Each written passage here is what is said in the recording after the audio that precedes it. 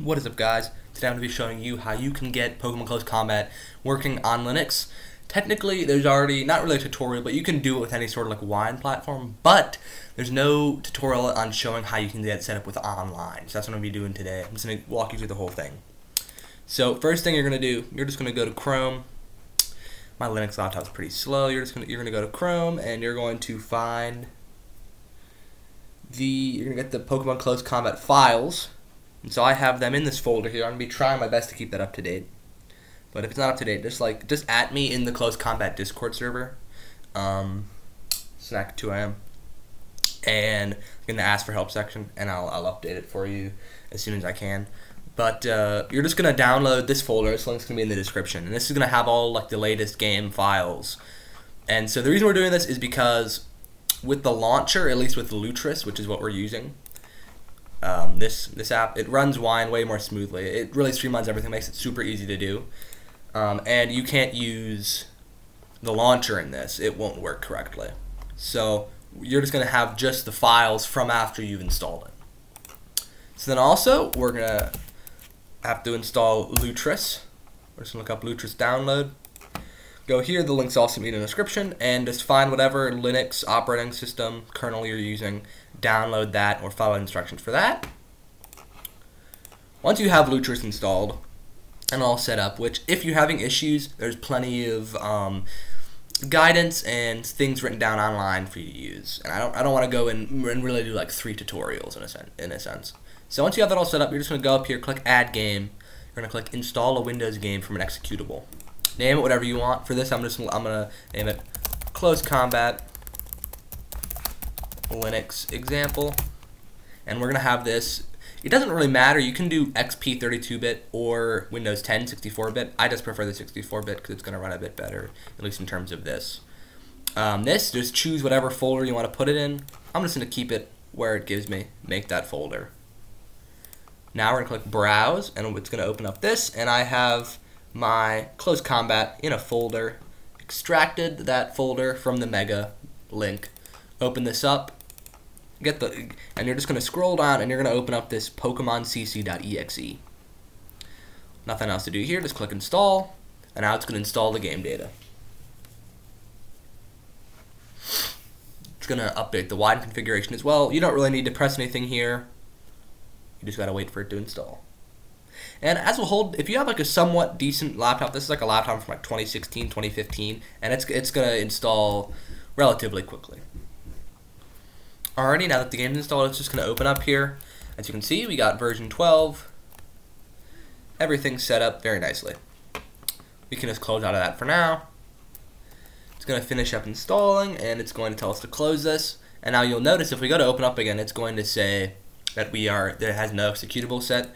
I don't really know why it does this, but we're just going to click on this arrow here next to play, click configure, go to the game options tab. We're just going to go under executable here. We're going to click browse, and we're just going to do what we did before, open up our folder with the files, and just select Pokemon Close Combat.exe, and now it should open just fine. There we go.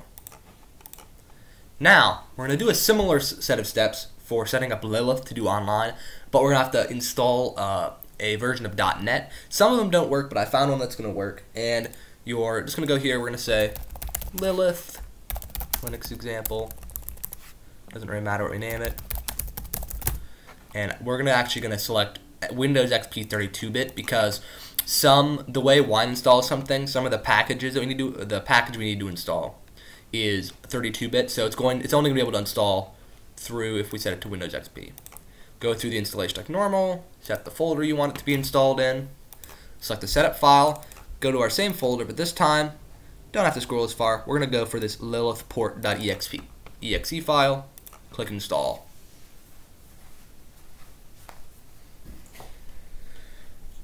It's going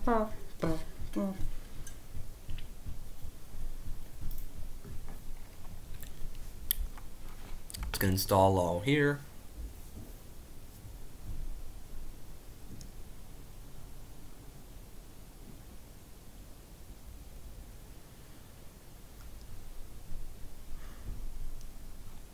Alrighty, so now the list is going to open. This might be blank. You're just going to select nickname. If it shows up on server or client, just switch over to host. It should already have the address and port in there. Click OK. Now it's going to open up, and nobody's going to show up in the lobby, and it's going to give us all these errors. So what we're going to do is we're just going to close it out. Wait for this to finish. Close it out again. It's going to have the same issue, so we're just going to click here. We're going to click configure on this. Go to game options again. Go to browse. Go to our close combat folder. Select lilithport.exe again. Click save.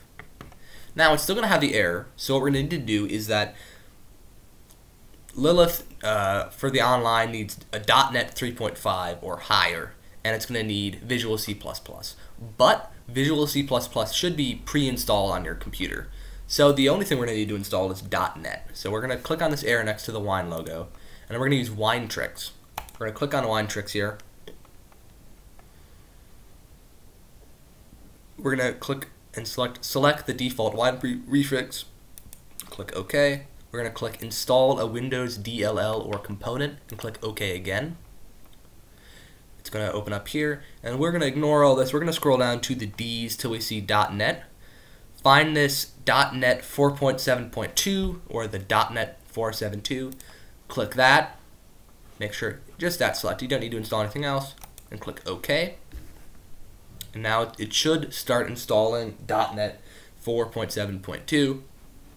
Lutris kind of installs stuff in the background in a way, so it's going to have a few pop-ups, but you don't need to worry about those. And once it's finished installing, it'll be ready to go, I believe. Now, if your computer doesn't have Visual C++, you can go into the wine tricks and you can find Visual C++, but it's kind of hit or miss. Sometimes it's worked for me and sometimes it hasn't. On my other Linux laptop where it doesn't have Visual C++ pre-installed, because it's a very bare bones kernel and I just have it set up through USB. So in that case, you could try messaging me in the Discord server again.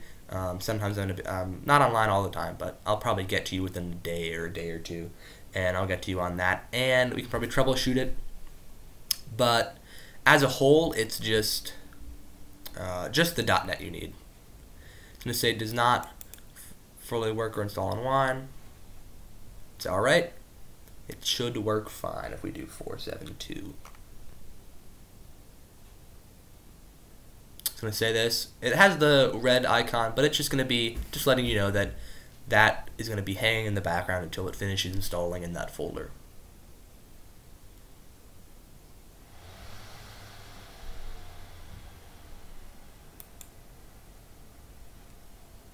Yeah, we just gotta wait. That's just a notification from Lilith since we're not done installing it. We can just keep trying till it launches. And here we go, it's open. We're gonna click OK. As you can see, no more error. You can see everybody in the main lobby. Hello, friends. And there you go. And for example, we can see it's gonna open up. You don't need to set anything. We can go here, for example. We can start a game here, and you can see here is Close Combat version 12 once again, running with the online. It may be a little bit more laggy than it would be on Windows since you're running it through a wine thing through Linux, but it should run relatively well. And if you ever have an error with the executable, just remember you just go click on the game, trial wants to play. Ooh, wrong one. Click on that configure, click on game options, and then just browse for that file. And make sure you install .NET 4.7.2 because I have tested a few other ones and they don't work. So just make sure you do that one. That's what works for me. And yeah, hope you enjoyed. Have fun playing some Close Combat on your Linux if you haven't been able to play it yet. So have fun.